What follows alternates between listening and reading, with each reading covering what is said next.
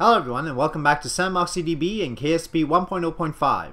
The launch for today is an unmodified Martin shuttle on ETS-09 carrying a docking adapter with crew accommodations to Hoffman Station.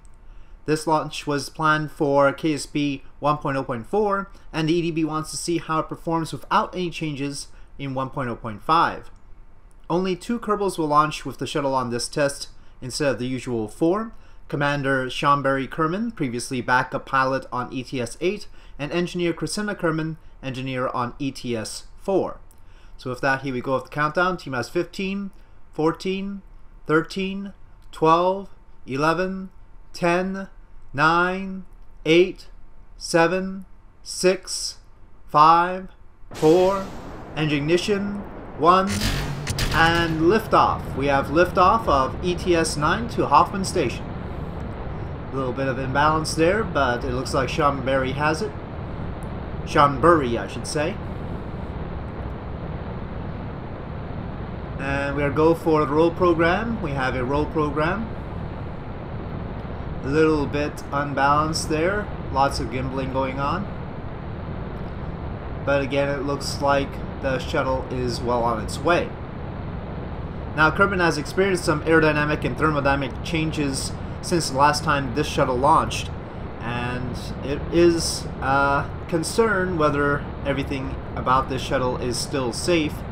It also may not be the most efficient way, well, it was never the most efficient way to send payload up to orbit, but it may be not even the most efficient shuttle that could be constructed by the EDB to bring payload to orbit, and so that is a point of interest as well. For now, it is still sporting 2 boosters with Mammoth engines, and of course the shuttle itself has 3 Skipper engines. Now, with the shuttle going transonic and supersonic here, the drogue chutes on the boosters have to be moved away from the normal booster separation stage because they're no longer safe at that point. Now in version 1.0.5 they have severe limitations and that could cause problems, so they were moved up. And here we have boosted separation, but initial attempts at boosted separation did not work for unknown reasons, possibly because of the restaging in flight. But we also had a booster strike against the wings on both sides. On the positive side, it was a balanced strike. On the downside, the shuttle has lost a piece of its wing and also a control surface. Mission Control decided that it was okay to continue at this point. It would be possible for the shuttle to do an RTLS, a return to launch site abort, but that wing surface, in theory, should not be sufficient to hinder its ability to return. The loss of it, I mean. And, well, that does depend on the new aerodynamics and thermodynamics, though, and so we will have to see. There was always some risk with this mission, which is why the EDB only sent 2 Kerbals up. Sean Berry and Christina. So here we see the shuttle leveling out here. The skippers are overheating, though not that much. There was some control issue during this phase of flight, and so you see the burners working overtime trying to keep the shuttle balanced. Here, the unlocking of the upper tank, which will hopefully help with balance now that fuel is flowing from it. And the coast phase, as the shuttle aims for an apoapsis of 100 kilometers and tries to make use of as much of the external tank fuel as possible while it can. Now, of course, the skippers are not used after the shuttle reaches its apoapsis. The external tank is dumped, and then the shuttle is on internal fuel with its Rapier orbital maneuvering system. Okay, there the Rapiers are ignited, and the external tank is separated. So now the shuttle on its own internal fuel without the skippers. And there we have the Rapiers bringing the shuttle to its full orbit, 100 kilometers by 100 kilometers, in order to catch, actually not 100 kilometers and 100 kilometers, normally it would be. However, in this case, the shuttle aimed to make a rendezvous with the station on its first orbit, and that was possible because of the close proximity of the station, so it overburned to a high apoapsis, And there is the module that will be added to the station, is a docking adapter. The goal of this is to, first of all, allow the shuttle to dock with the station. Currently it doesn't have an acceptable docking berth, but also the ED Prime, which had to do a very awkward docking on one of the existing docking ports, will no longer have to do that. It can use this berth as well. So it won't have to have that awkward docking situation that we saw in the previous mission. So here, the approach to Hoffman Station, the shuttle burning off some of its relative velocity with the station. The station orbits at roughly 120 by 120 kilometers. Here the shuttle burns towards the station to close the separation to 0.3 kilometers, which is the standard standoff distance for payload deployment. And here it is coming into a parking position, and then it will deploy the docking adapter, which will make its own way to the station using RCS and its own controller.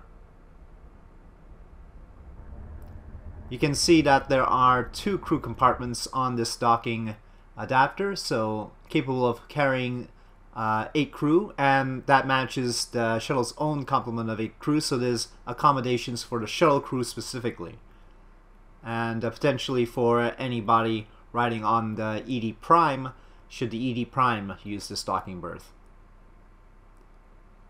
But there we go, controlling from the Clampetron docking port senior, and then maneuvering towards the station. You can see docking lights for the side that the shuttle or the ED Prime would dock at.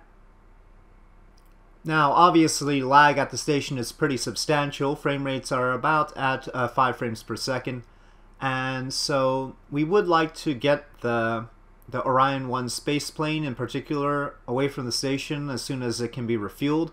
Perhaps it can transfer to test missions over to Duna or to Eve, and the EDB is looking into that as the docking adapter lines up with its target port. Jeb Kerman wants to test whether the GB can return safely to Kerbin in this situation, in the current atmosphere and thermodynamics of Kerbin, and so that's a possibility as well. It might be the case that the Orion 1 will be brought down, as we would like to see whether it could survive, but there are serious doubts whether its current configuration can survive given the short wing and lack of control. As we see here, the docking adapter turning to face the port now, all lined up. The other vehicle on the station is the space tug, and that will be deployed for further payload, and so it will separate with the station, and so we will be recovering some performance like that. Here, closing in on the docking port. The station helpfully has its lights on at this point. And now less than a meter. Closing in, docking port magnetism. And yes, we have a connection. And so you can see it is on the opposite side from the existing GB, perpendicular to the docking area for the Orion 1. And there's a nice view of the existing assembly with the shuttle in the background. But now it's time to see if the shuttle can be recovered safely, and of course, more importantly, Shambari and Crescena can return to the KSC without any issue. The shuttle brings itself to its standby orbit of 100 kilometers by 100 kilometers, making sure that it is well away from the station. Actually, in this case, it ended up at a periapsis of lower than 100 kilometers initially because somebody forgot to bring up the nav ball in the map view, but RCS was used to boost that periapsis back up to the intended periapsis because we do want to see how the shuttle performs at a standard orbit, what periapsis to use for its descent. So here, the stricken shuttle though, and all the concerns that come with that, does its retro burn at the standard position and brings its periapsis to 27 kilometers. And we will see whether that brings it into a proper approach, whether it overheats, whether it overshoots. Here the shuttle is in the atmosphere on the nighttime side. The KSC is in daylight. 65 kilometers and no apparent issues. 58 kilometers, still able to hold attitude, nose up, more than 40 degrees actually, with sunrise up ahead. Burner thruster is definitely working. 53 kilometers, still nose up, more than 40 degrees. Air brakes have been out the whole time during the atmospheric interface. At 45 kilometers in altitude, the shuttle definitely had some trouble maintaining a 40-degree pitch. You can see pitch is maxed out. Chambari does not seem to be worried, but Mission Control was. By 36 kilometers, it was quite wobbly.